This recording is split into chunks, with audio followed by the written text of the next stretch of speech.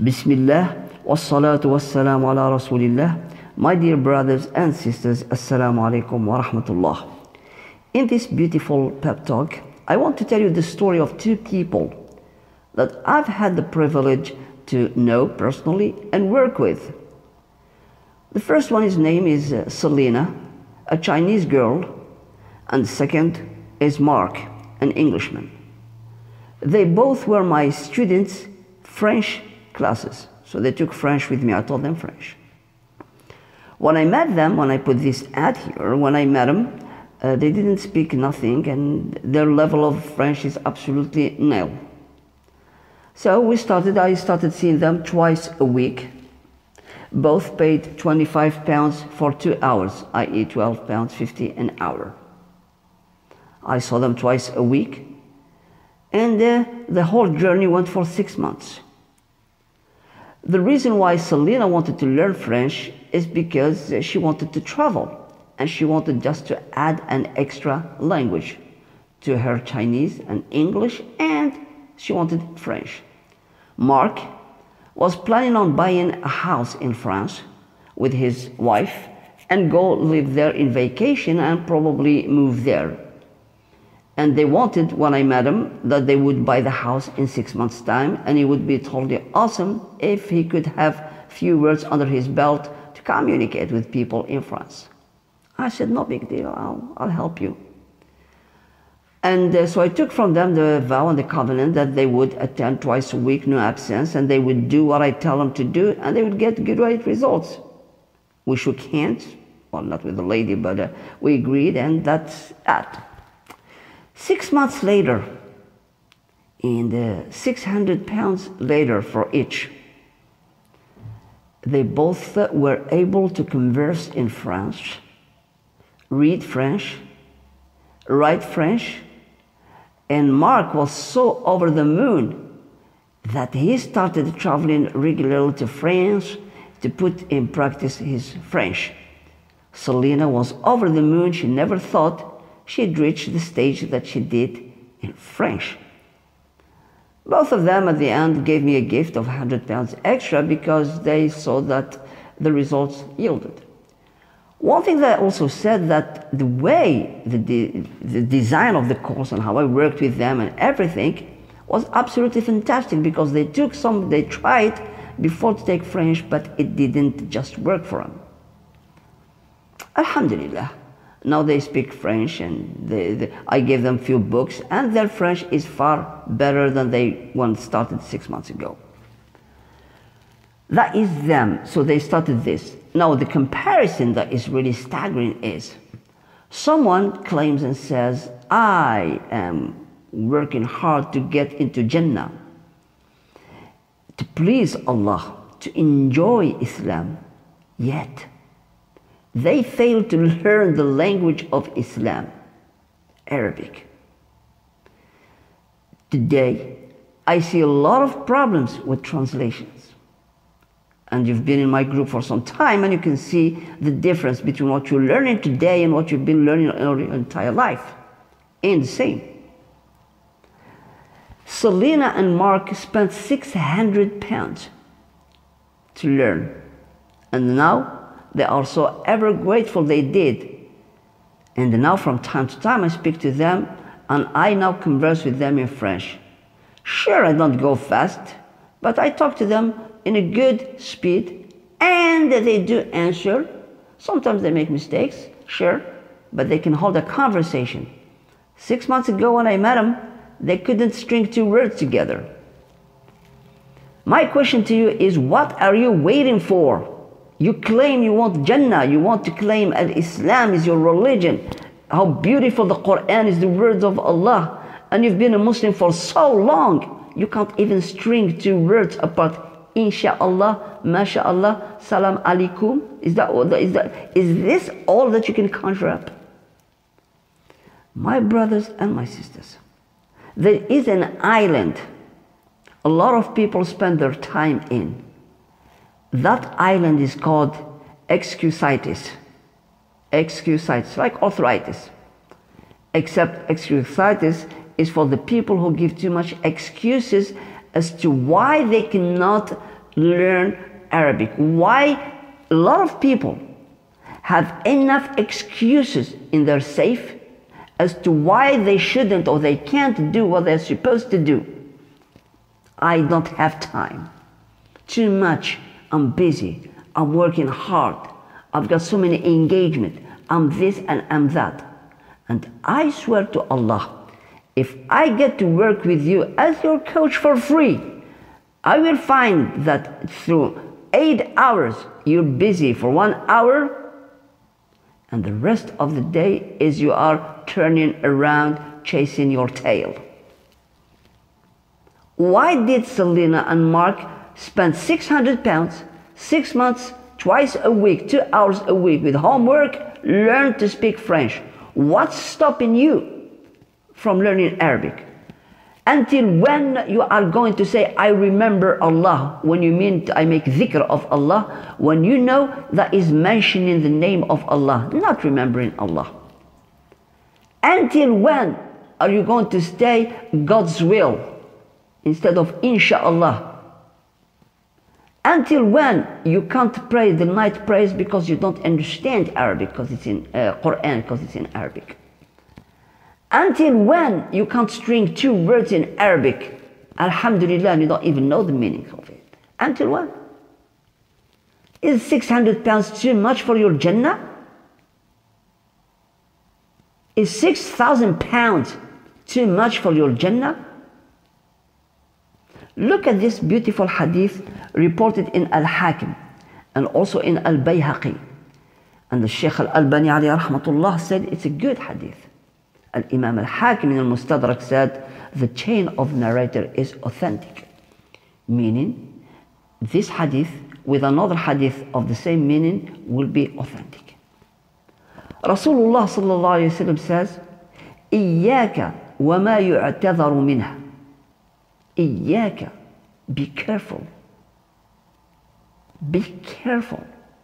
وَمَا يُعْتَذَرُ مِنْهَا. Be careful of what you will give excuses for. What this hadith means, my brothers and my sisters, make sure you don't do something where you have to apologize after you've done it. i.e., you give an appointment to somebody and you don't turn in time, and then you spend the next half an hour apologizing to them why you are late. You could have just come on time and saved yourself for the hassle. Look at Islam, beautiful. Time management. We teach people to be 10 to 15 minutes before the appointment is due. Why? To avoid this very particular hadith. i.e., watch out from making excuses. This is what the meaning of the hadith. i.e., be sharp.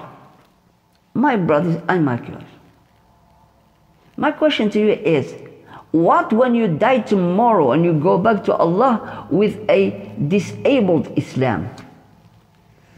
I read yesterday in this group somebody asking a good copy of Al-Quran in English. And I said to myself, subhanallah, what would people tell Allah on the day of Qiyamah? Or when you go to your grave, that I learned the Quran in English? And Allah tells you, I explicitly said Quran is Arabic. What excuse will you give him? What excuse will you give yourself to convince yourself you've done the best, what it is for you, to what's the best to you? Some of you don't even know how to read Arabic, and you've been Muslim for what? Years upon years. Tons of you don't even know 10 ahadith in Arabic. All of you now rely on English. You know, one of the things that spreads sexual diseases, the HIV and AIDS and all these things, you know what the problem with that is? There are people called carriers. They fornicate, they get the virus, but it does not affect them. This is how Allah wants it. But they go and sleep with somebody else and they give them the virus and the other person dies. Subhanallah. Many Muslims today do carry a virus. I call it as detrimental, as a killer as the HIV and AIDS. Do you know what that virus is? is they are part of so many WhatsApp groups, and they keep copying and pasting between groups in English. They just listen to somebody. They post, this person posts something in that group, and I see it and I like it, so I take it and post it in so many groups that I belong to. You know what happens? It's a virus. It kills more than AIDS. Things that Allah has not revealed. Ibn Taymiyyah says, the other day, Ibn Taymiyyah says, alayhi rahmatullah, at the end of his life, he said, I wish I had written books on tafsir of the Quran, like Ibn Kathir and Qurtubi and Tabrani, like that. Someone translated it wrongly, that Ibn Taymiyyah said, I wish I had read more of the Quran. Ibn Taymiyyah memorized the Quran when he was less than 7.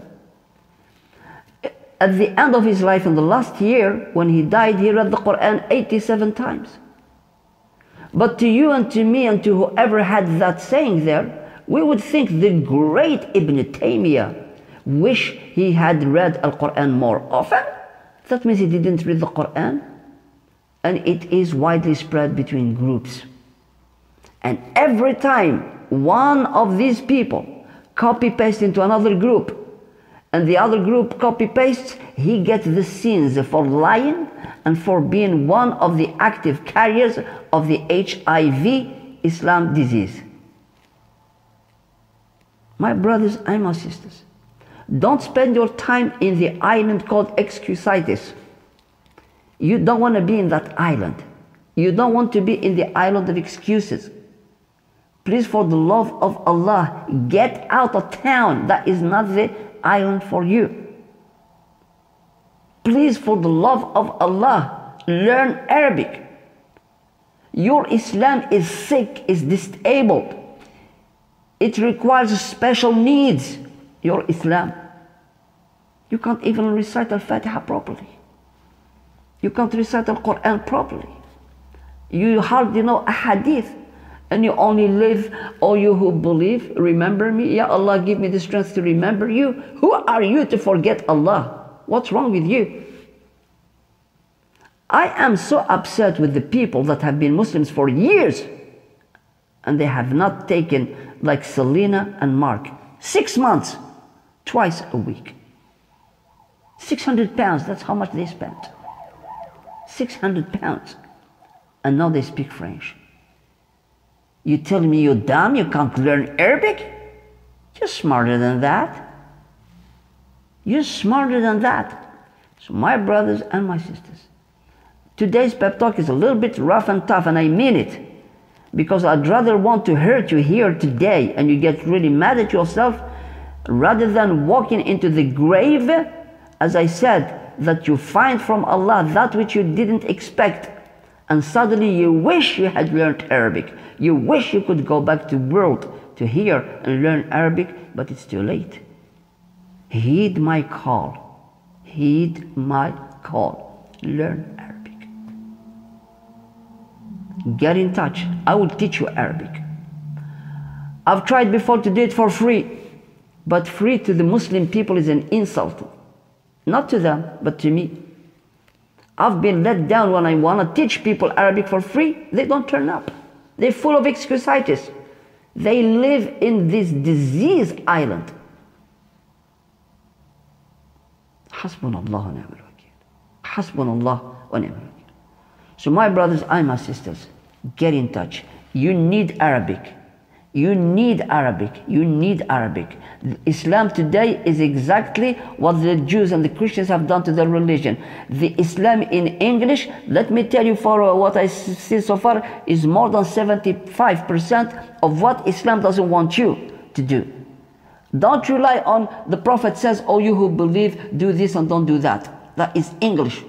Get back to the roots. Be safe, then sorry. I will leave you with these thoughts. And I will see how many of you will take the challenge. 6 months to learn Arabic. And who is going to be the loser who will spend his time or her time in the excusitis island. I pray to Allah that you are not one of these. You have a wonderful day, full of remorses, full of regret, and full of kicking your butt that you need to wake up and do something about it. And I pray to Allah that you will sit in front of me one day on this table so that you can get on your journey to 6 months and you will start reading the Quran and being far better than you ever been. This is your brother Abdul Salam Abu Hanifa. Telephone number 078 76 40 8735. Or you can email me at eljadis, el.jalles@gmail.com. Come learn Arabic. You deserve it, and Islam deserves to be known in Arabic. Assalamu alaikum wa rahmatullahi wa barakatuh.